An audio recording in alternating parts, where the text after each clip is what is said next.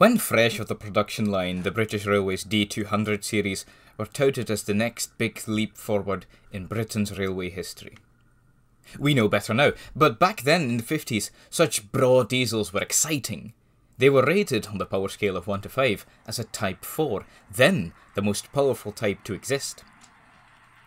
However, sometimes the D200s, later to become the Class 40, were wrongly reported to be BR's first Type 4 diesels. They were not. That honour goes to the D600 series, better known as the A1A Warships.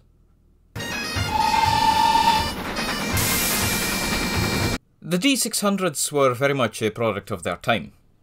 The short version of the story is that the western region of BR, the remnants of the old Great Western Railway, wanted to remain independent and so opted for diesel hydraulic power rather than the diesel electric transmission.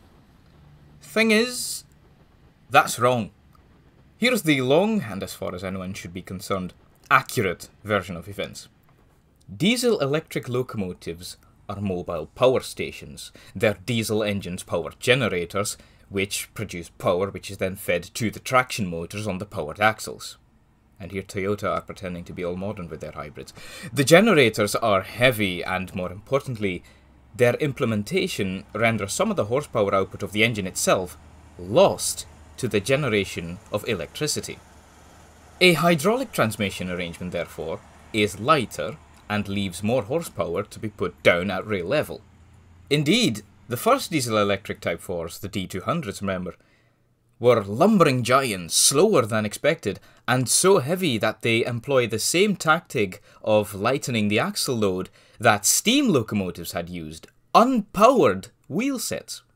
The Western region thought such loss of power to weight an absolute waste, and so was invested in proving the worth of the hydraulic arrangement, as used to great success on the West German V200. Complications would materialise almost immediately though, as no British manufacturer had sufficient experience with both diesel hydraulic technology as well as the stressed skin construction of the V200s, which the Western region wanted to ape. The D600s were, thusly, a compromise by the British Transport Commission between the ideas of a diesel-electric and diesel-hydraulic, where the benefit of the large local construction policies of Britain's diesel-electrics was taken into account when building these hydraulic machines. Two massive MAN North British engines powered the outer axles on both bogies, with the centre one just being there for support, all carrying the same bogie design as used on the LMS 10,000 and 10,001. This came together to a power output of 2,000 horsepower, with speeds of over 100 miles an hour having been recorded. When the first member of the D600 class was checked into Swindon in January 1958, after construction in Glasgow by the North British Locomotive Company, it was named Active, and so the moniker of the class was born, the Warships. D600's name was rather ironic. On her publicity run in February of the same year, one of her engines failed on the return leg of the journey to London Paddington. Now remember when I said that the Loco had a power output of 2,000 horsepower? Well, the D600s had two engines. One engine could muster up 1,000 horsepower each. So when one of the engines failed, the total power left available to power the locomotive and train along was just 1,000 horsepower. This meant that whilst the outward journey had a locomotive of significant power, a Type 4 at the helm, the return journey had the same power output as a Class 20, a diesel-electric Type 1. The D600s were also at a bad place at a bad time. Not only were they a compromise made by people who frankly did not share the vision of the Western region, justifiably or otherwise, they also found themselves being quickly followed up by the Swindon Drawing Office's own design of a stressed skin Type 4, the D800, in July 1958. With just 4 powered axles and a weight of 80 tons as compared to the D600's 114 tons, these scaled-down V200s were everything the Western region had envisioned, as well as being pretty fugly.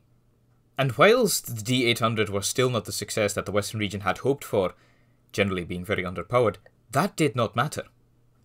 In their design, the D800s had achieved what the Western region set out to prove, that a Type 4 performance could be squeezed out of a machine which was 55 tons lighter than a GWR King class, and 53 tons lighter than the D200s, which themselves had appeared in March 1958. As soon as the D800s were available for service, the D600 order was curtailed at just 5 members, and they were all moved off of the Prime Expresses to work the express trains west of Plymouth. The availability of the class was all over the place, mostly because the D600s would still have to be tweaked in order to get the best out of them. Although apparently Plymouth staff were very fond of the locos and were apparently not too harsh on, or did not experience significant problems with, the locomotive's reliability. What could without a shadow of a doubt be said about the D600s was that they were too very underpowered. An A1A wheel arrangement is perfect for more stability and riding qualities, but it leaves 2 dead axles on a large machine. The D600s would often struggle to get a train moving, where the steam locomotives they were intended to replace were renowned for their short-footedness. In general, the D600s were just behind the times, even before they were built. In essence, they were nothing more than a hydraulic version of the LMS 10,000 Cocoa diesel. Whilst great care was taken into the design of the interior of the cab, the rest of the machine just looked like an imitation of a 10-year-old design. When D600 had not even reached her 10th birthday, the class was withdrawn en masse on December 30th, 1967. None survive, although personally, I quite like the look of them. But Western engines can't all be great.